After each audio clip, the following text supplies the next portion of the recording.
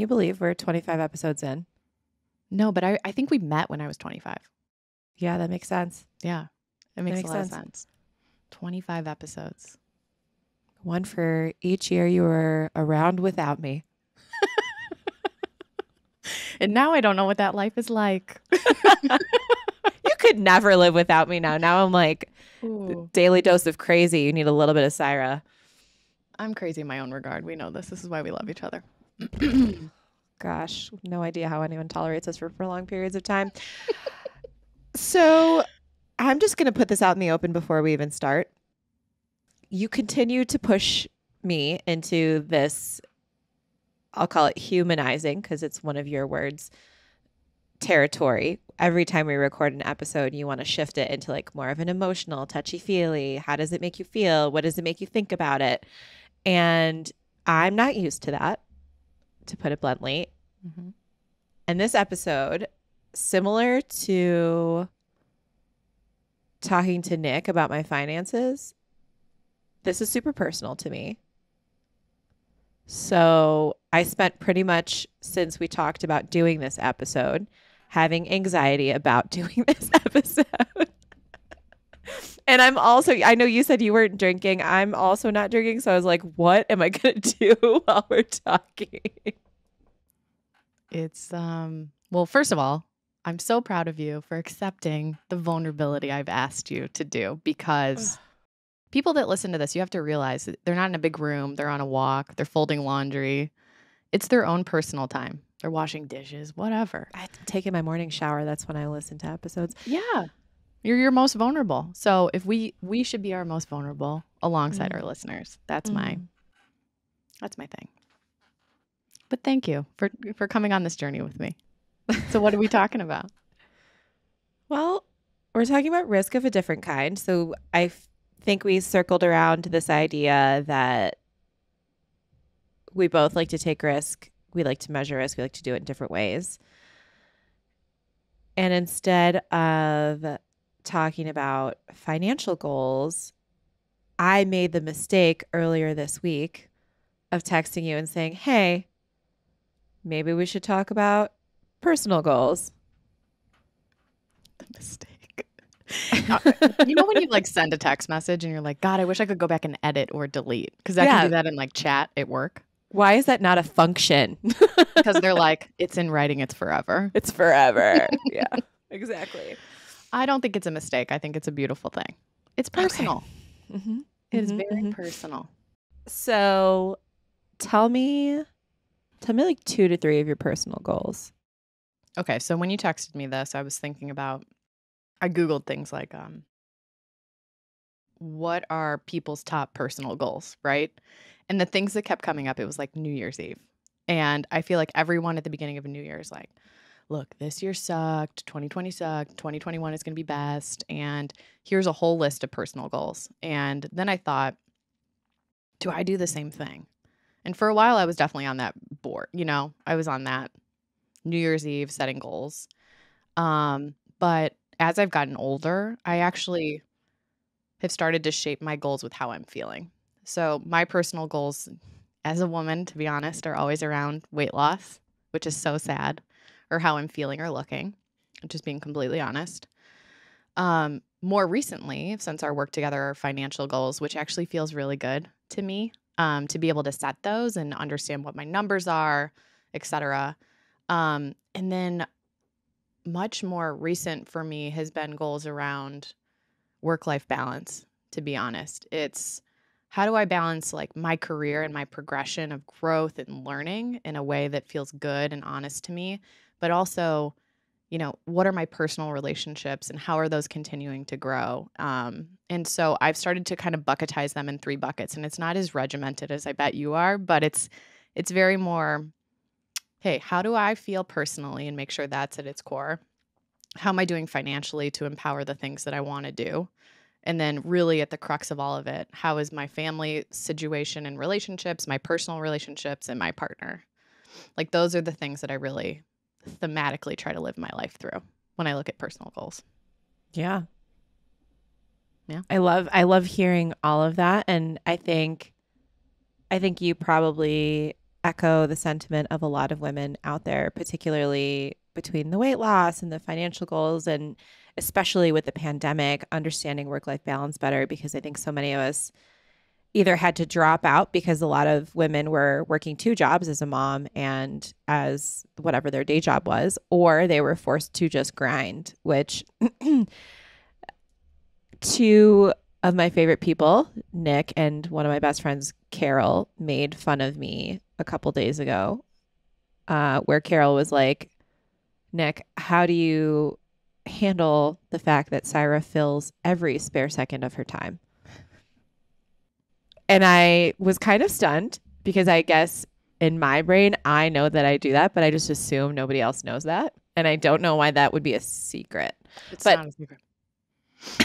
it's not a secret. Totally true.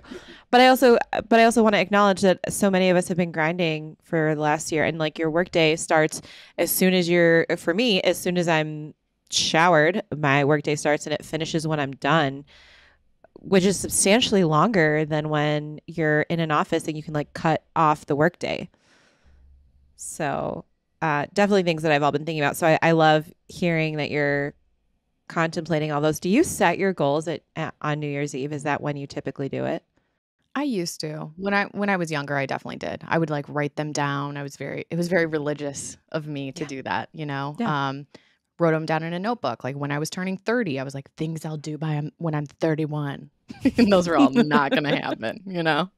Like go to Italy again. Yeah, okay, cool. You're not 30 or 31, you know that, right? I am 31. You're 32.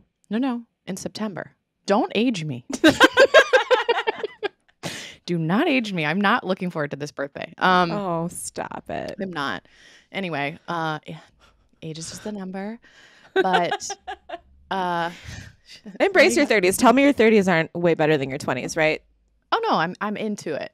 I'm into my 30s. But okay, to your question though, do I set goals on New Year's Eve? Yes, I used to. Now it ebbs and flows. As you know, I'm type A, and so I used to have, for example, at the beginning of the pandemic, I would have a whiteboard in front of me in my old apartment, and I had it in 3 buckets, and I had every day of the week filled out. And I would reset goals at the beginning of the week. I would say, okay, I want to eat 7 veggies a day. I want to make sure I'm walking and doing yoga at least 3 to 4 times a day. And then I want to make sure I'm getting 8 glasses of water a day. And I would literally like tick and tie, and it sat right in front of me. And so I'd have to like put the X's. Like at work, they'd be like, how you doing on the chart? And I'd have to like send them photos. But that got too all consuming for me. And I started to feel guilty. I started to feel guilty looking at it, being like, oh, I didn't work out enough, or I didn't do this enough. So it just kind of became too routine and like checking a box to check the box. And so I wasn't really checking in with myself. And so for me, it's evolved into how do I wake up and live my best day every day, which is so effing hard to do, to just be like, how do I feel and how do I want to feel? And how do I complain less? So I don't really have like a template, like to say, here's how I set my personal goals. It kind of, I don't know, ebbs and flows. I've said that like 10 times, but it's really true. Yeah. Awesome. Yeah, sure. No, I like hearing people's processes. I think it's going to be different for each individual. So I know. Yours has got to be a little more templatized, I imagine. Because let's talk about your personal goals. You want to start there? Or you want to start with the process? They're both intense. I think stem off of what I said, right? Like I'm talking about like theoretical. This is what I think, and then we can get down into the process. So how do you think? So, yeah, I took this incredible course in college, and it was probably the only course that was useful to me, and it was called How to Make $1 Million, and it was an elective. And the professor in there, and I feel like I've probably talked about him, he was called the Gorilla. Yep. And I don't know, he was either a zillion years old or he was like 50 years old. I'll never know. Sure. And he said, anytime you have like specific targeted goals in mind, you create a binder and you have a 1 week goal, a 1 month goal, a 6 month, a 1 year, a 5 year, and a 10 year. And you revisit those goals every single week and you rewrite the things that you're going to do every single week to achieve those goals. And I used to have a physical binder that started to get tedious the smaller my apartment got when I was growing up. And then eventually I just shifted to the computer that I want you to murder if I ever die and like throw into the ocean. Oh, yeah. And so now in that computer, I do the same thing where I delineate individual long-term goals and then I break down the steps to achieve each of those. And like whenever that target horizon is, similar to my investment portfolio, I alter and change the strategy and change whatever I need to change, whether it's needing more time to focus on something or whether it's shifting certain aspects of my life in order to make sure that I'm handling things the way that I want to handle them. So, I mean, it's not lost on me that you don't look at things very analytically. At what part, when you look at your personal goals, does it become emotional for you? I can actually give you an example. I can give you 2 examples. Seeing my nephew for the first time, I was like, I'm never going to live in California. I hate that state. Right? Like anytime somebody asked me what my favorite city and my least favorite city was, it would be like least favorite LA, most favorite Seattle or Cleveland. And now that I've seen my nephew, I'm like, when am I moving to LA? Right? And so that my goal, my dream in life has at one point was to live in Denver, which is where I live now. And there was a piece of me that really wanted to move to Barcelona for a while, and that changed. And now it's how can I be closer to my nephew as quickly as possible versus how can I, buy as many houses, like whatever the other ancillary goals were. I suddenly was like, I need to taper down on some other stuff in order to refocus on being with my nephew. And I actually made that one of my 1 year goals after I met him when he was born. I was like, I need to be present for his early years. I want to make sure that my sister doesn't completely ruin him as a human. Yeah. So yeah, I want to be there. No, I think a lot of people can resonate with that, Sai. Like for real. I think there's so many things that you can plan out in your life, but things happen. And I think it shifts our goals and what happens next. And I know you and I both strongly believe this, but family is everything, right? Yeah. Yes. And we both want to be closer to our families physically and emotionally and whatever. Yeah. So that makes a lot of sense to me. It also reminds me of when we interviewed Morgan and he was talking about some study that he read or something. And people were asked on their deathbeds, like, do you wish you made more money? And everyone said no. And everything was very emotional and personal. Like, I'm happy I got to live in LA and watch my nephew grow up and have kids alongside my sister or what have you. So, yeah, I think that makes a lot of sense. And that's actually another one, right? That was that you just hit on the other one that I've had to move the goalpost on repeatedly. So, when I was 22 years old and, bright, doughy-eyed young gal that was getting married at the very young age of 25. Ladies, if you're listening, do not get married at 25. Please date. Anyways, so I was like, I'm going to have a baby by the time I'm 30. Oh, yeah. I'm old. I still don't have a baby. I have moved that goalpost out at now I'm like 1 by 40 and I'm good. I would just love to have one little baby. Mm-hmm. But that's another one that, and it's almost not emotional for me anymore. It's just like, it's a goal and I can't set a time horizon on that because I'm physically struggling to do that. But that's another personal one that I have. And I mean, there are 2, and I think both of these. One would be for me to run a nonprofit that specifically is tied to enabling people financially. I'm very passionate about financial empowerment, specifically for unbanked and underbanked people and really just the education surrounding that and getting people into the financial system however they can or are needed like need to use the financial system. And then the last one, which is one that I actually started to check off and then had to take a break from, was becoming a yoga instructor, which is something I wanted to do since I was a kid. Yes. Yeah. And that one shifted drastically because I took the 12-week program and we were like 6 weeks deep, and the pandemic hit, and suddenly, the country shut down, and I didn't complete my certification. And that one I continue to stare at it because I'm like, am I ever going to be comfortable enough to go back into a yoga studio with all of the health problems that I have and go get my certification in person? But I think some of the things I talked about that maybe you could take. It's like it ebbs and flows, right? Like there's some things that just change our goals a little bit. And I know that's hard for you to probably digest. Because me, I'm like, I wake up and I'm like, new goal, here we go. And I write it on the mirror. And I'm like, And are you one of those girls that writes it in lipstick too? Do you go all the way in? I got dry erase markers. No, don't write it in lipstick. That's like one thing you do one time and then you realize it smears the whole thing. And you're like, not only have I ruined my lipstick, but Windex doesn't get this shit out. I feel like that don't do it with an expensive lipstick either. No, I get you. Yeah. You. Okay. Go as we flow. Okay, so if you're talking about one of the ones you touched on, I think easily bridges the gap into finance, which is fertility in general. So the expense of a child, which I'm sure you have the numbers on in your head. Yeah. Like, how much is a kid going to cost from conception till 18? And we all know $250,000 at minimum. There it is.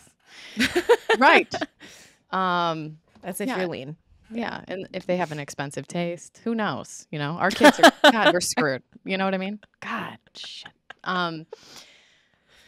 No, that's one that I think is an interesting topic that we should have a series on too, down the road. But how do you look at that? Like for you in particular, like having a baby? No, well, setting like personal goals with financial, like what's your secret there? What do you do? So I think when you set a personal goal, one of the most important things is to understand the financial impact, not only on yourself, but in the future, right? So me saying I might potentially have to get a surrogate, and after doing extensive research on surrogates, understanding that that's $150,000 plus to do a surrogate. That's me taking money out of my investment portfolio and having to shift what could potentially be a lot of value in the future and shifting it to a baby, which to me personally, that opportunity cost, right, is worth so much more than anything that's in my investment portfolio, period. But then there's also the additional costs that are tied to that, right? So what happens if I want to travel or if I need to travel and the surrogate needs something like during the 9.5 to 10 months that she's pregnant, and what happens after the baby is born, right? So me giving you that number of $250,000, understanding the costs affiliated with it, whether, at the time when I started planning this, I was single, I was by myself. And I was like, how many IVFs, which each IVF can cost upwards of $20,000. Wow. How many times do you go through that? So that's an additional cost separate from the surrogate that I've already incurred. How many, if I need to work in order to pay for this baby, how do I split my time? Am I going to take an easier job that's going to end up paying me less, but perhaps give me the flexibility of dealing with my child more? Or do I find you know what I mean? There's just so many financial decisions there. It's like career path shifts. It's like understanding exactly how much you think the baby's going to cost and understanding it's probably going to 2x because you're probably wrong on a monthly basis. And then if you do have a kid and you do have a job, whether you're single or not, you're probably going to need a babysitter. So does that mean that you go move near your parents if you're fortunate enough to have parents that want to take care of your kid? Or do you suck it up and pay for like a night nurse and a day nanny so that you can sleep at night and not want to die in the morning? And then deal with having a babysitter, which I have looked at the cost of all of those, and I will most likely go broke if I have to. You know what I mean? But these are all there's a financial impact to every single aspect of the baby, whether it's the fertility part, the raising the kid, the schooling, like feeding a hungry child. I know I'm going to have hungry children. There's no way I'm going to have kids that don't like food as much as I do. Oh yeah, for sure. You and sushi. But it's all so much, and it all can be so overwhelming. Like even just hearing you say it, I'm like, God, I'm just trying to get married or like engaged, you know? I haven't even like crossed that bridge. Of course I want to have kids. Like me and my partner want to have kids, but how many and can we? And you know, you start to kind of go down this spiral, especially as a woman. You're like, can I even have children? Should I get tested? How much does that cost? You should, and it's super cheap, by the way, but we will definitely do a series on that because I think fertility is so important, and there's this like black hole where none of us get to really talk about it, and our gynecologists don't really share enough information.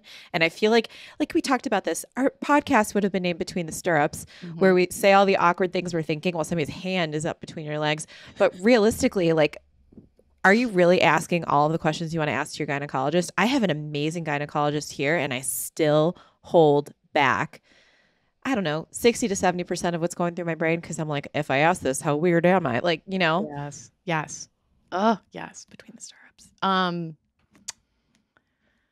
Okay, but we're not trying to overwhelm people that are listening because now I'm like reeling a little bit. I'm like, oh my God, there's so much. Like there's so much. Let's try to break it down a little bit because I know we've talked about this offline, and I think it'd be good for people to hear. Sai, when you start to look at your personal goals, like how do you start to map them out and then look at them through a financial lens? Like, do you have a template, a roadmap? What does that look like for you? So let's talk about the nonprofit. It's tied to my financial background, right? And I was like, okay, so I'm going to walk backwards from dream goal where, you know, the Saira and Megan Purcell Ramon Foundation that enables women to financial literacy. How do we get there? And in my brain, I'm like, okay, so that's going to require significant funding from people that believe that we have enough backing and understand the financial literacy world. So what are some things that I can do to get me there? So then I take another step back and I'm like, one, start projecting my voice and building my brand as much as possible, telling people I am here for financial literacy. I want to provide financial literacy. Where can I provide that? Not only via nonprofits. So some of the nonprofits that I work with are specifically in the education world, specifically public education where it's free. And then simultaneously what I'm doing with my career, because my career will accelerate not only my educational base, right? And my expectation is that I teach myself different skill sets in every job as I go through it. But eventually my goal is to expand into something that ties directly to what my prior career was. So that's also building my career out at the same time. So I learned institutional sales and like balance sheet hedging at one point in my life. I've now shifted from that into community banking so I can understand like people and just like really basic nuanced stuff. And then I shifted again, and now I'm doing crazy stuff that I can't speak 80% of the time about at this fintech company that I work for. So I'm giving myself the stepping stones in terms of knowledge and education as I see fit to lead myself to my nonprofit goal. And that's just the educational side of it. But the second piece of it is, how do I financially afford that? So that's just like stacking savings on the assumption that at some point I'm going to be paid pennies on the dollar for my work. Right. But I think it's a beautiful example, and I think it's a beautiful goal, but it's so rooted in a career choice. So for you, Is it? maybe not. Is it the lifestyle? Like I'm trying to break it down for me in my head. So for you, when you look at things like that, nonprofit, you don't make a lot of money on purpose, but you're making a difference. So is it the feeling that you want to make the change in the world, and you're trying to build the roadmap to get there? So it's technically a personal goal. It's 100% a personal goal, but it's tied to, like, I make everything tied to everything that I do in life, right? So I want to always move with intention. So me wanting to be a yoga instructor, that's me wanting to have more mindfulness, right? Overall, because one of the things that blew my mind when I was going through the yoga instructor process is how mentally challenging it is to just be present in a room, and not just like doing yoga, like present in a room, focusing on myself and what my faults are so that I can improve on the other people that are around me trying to practice. But same thing with like running a nonprofit. I I have a lot of blah, blah, blah, ulterior motives. Specifically, I think if I do run the right type of nonprofit, it can quietly become a space to lobby for better education, like not just public education, but like education across the board for all kinds of people, particularly immigrants and people that need additional assistance when they come into our country. So I plan to utilize it to help lobby the spaces that I think need help the most. And that sits in the back of my head, right?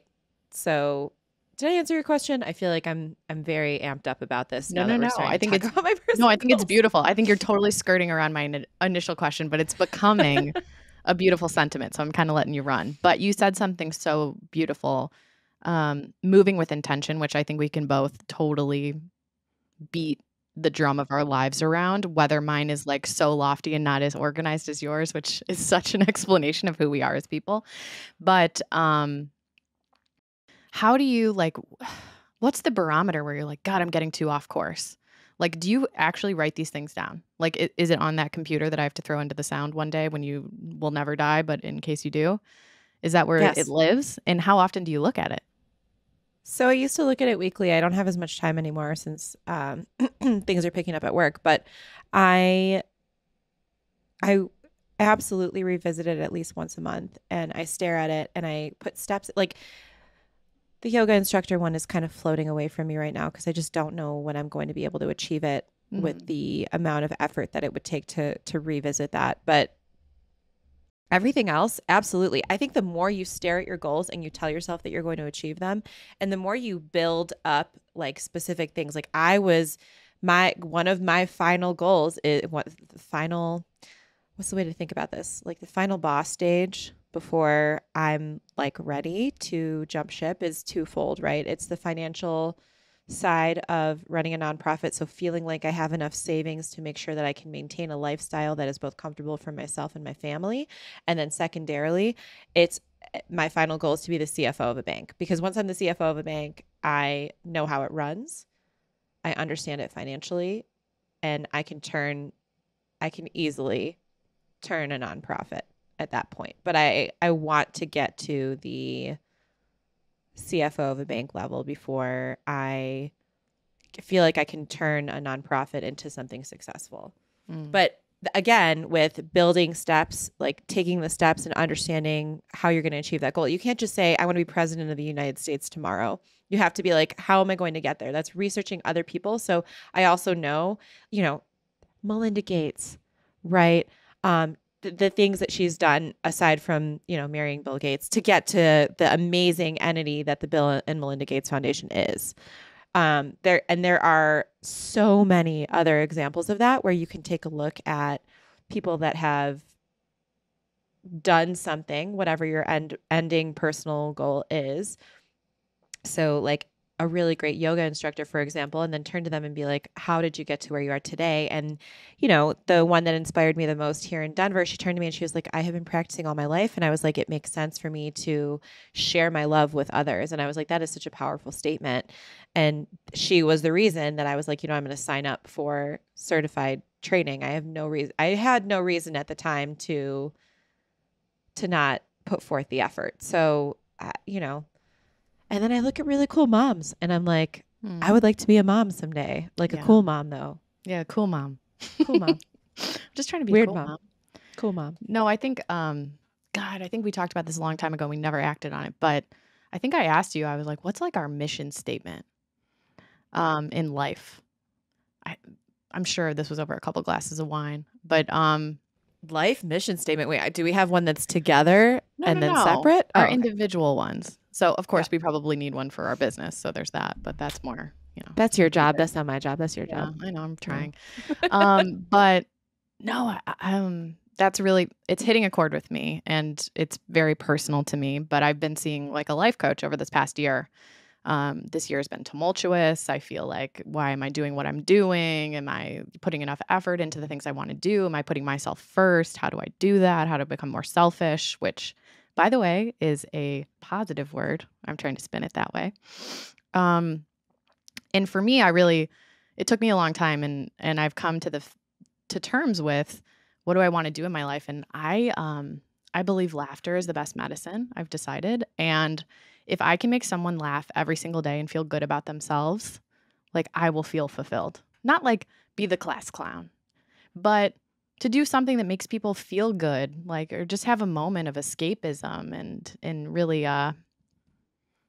feel good. I don't know. I'm like right there with you. I get that. I Yeah. totally. I'm get like that. I'm noodling on it, but I'm not as dialed as you as to what that looks like, but trying to write it down and trying to make steps towards what does that look like is like my ultimate work-life balance. Like, how do I make those things mesh in a way that makes me still feel good every time I show up to do the work? Yeah, for sure. I know not every day is going to be fucking awesome, but I would like to get to, 90%. That would be nice. That'd be nice for me.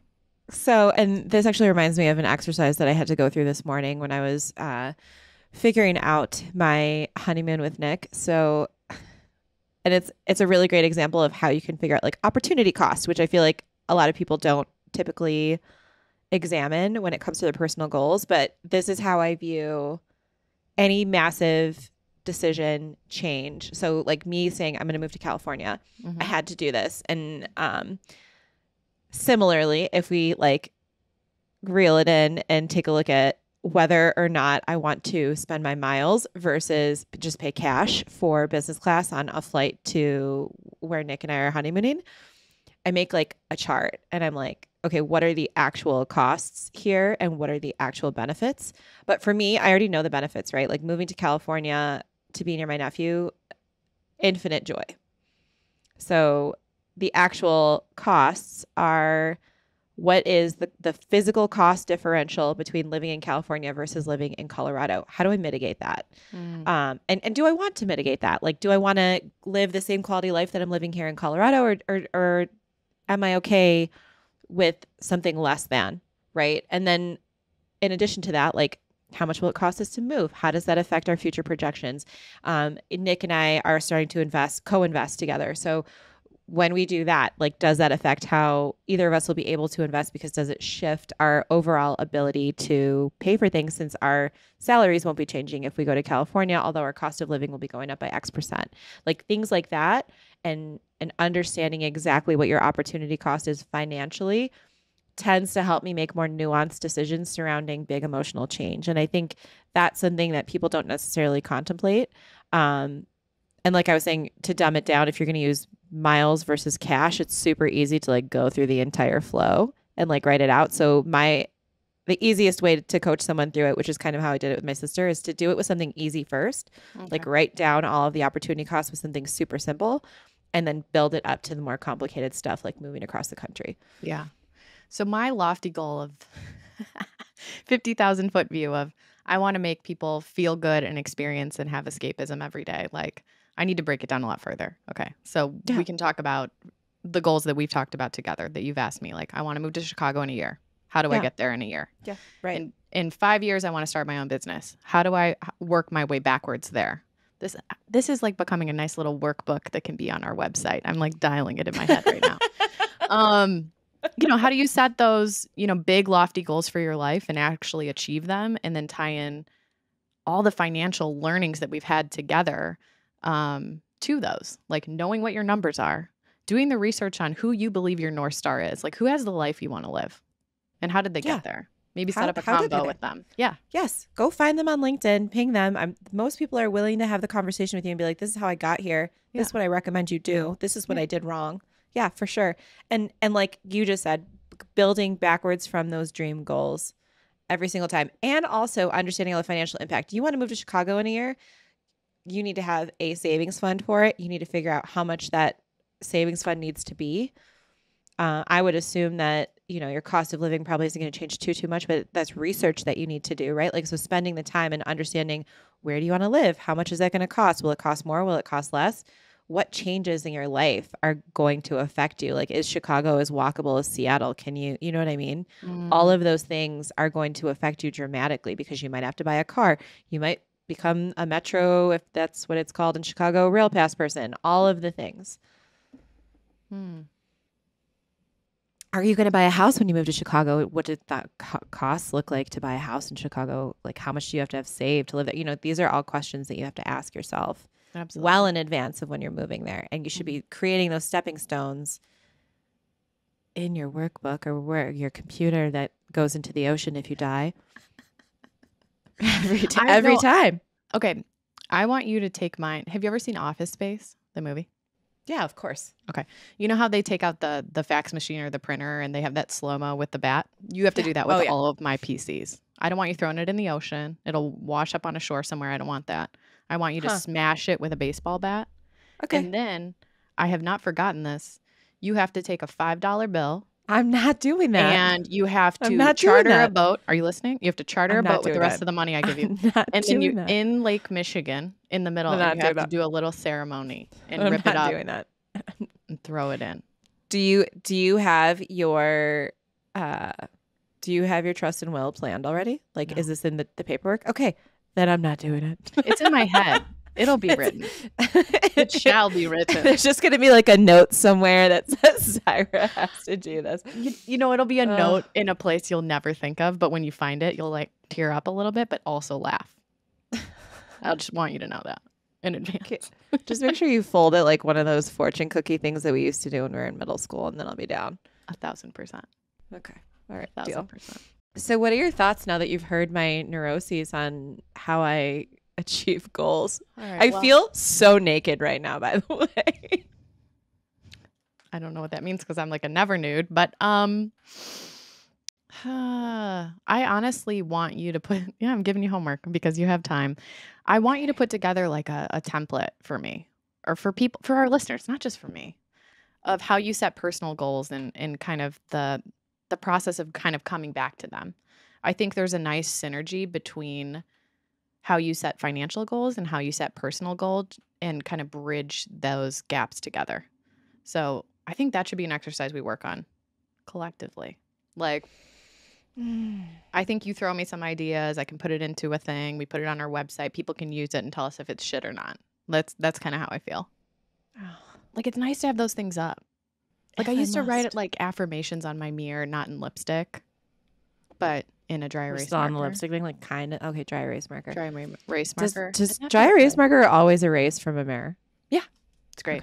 Okay. Yeah, I'm down to come up with a template. I would love to get feedback from some of our listeners, though. So if you guys have something already that kind of works but needs tweaking, or if you heard me say something that sounds insane, feel free to DM either one of us. Let's talk about it. Let's turn it into a conversation because this, like I said, I'm super naked. I don't usually share, I feel like other people probably write down thoughts, ideas, and whatever in their diary. I am an executionist and I only write down my goals. And I don't even share my emotions about them. So the fact that I shared my emotions about both fertility and the nonprofit thing, I feel like I had so much word vomit today. So let's have the conversation with everyone. And let's also end this episode relatively soon because I feel like, oh my God, surprise everybody. Saira's a real person and has feelings about things. I hate you. It's revolutionary. It's a renaissance. I am a robot and slightly insane. So, okay, cool. So I'm glad we did this. I think it's super awesome to hear your thought process because we've talked about this. You're like, I have personal goals for myself every year, every 5 years, blah, blah, blah. I'm like, oh my God, I'm so overwhelmed. So it's nice to hear you kind of break it down a little bit more so I can solidify things maybe a little bit more and get more organized when it comes to stuff like that. Yeah. The irony is I'm very organized at work, but my personal life can be kind of all over the map. So I think many people but probably feel that way. Yeah. Most people probably don't have as much Rigor. mental anxiety. Rigor, mental anxiety, same thing. To want to have these kinds of goals, the way that, but perhaps it's super helpful. We'll find out next time on Girls Just Want to Have Fun. Next time. All right. Okay. Thank you for letting me rap. Love you. Love you. Bye. Bye.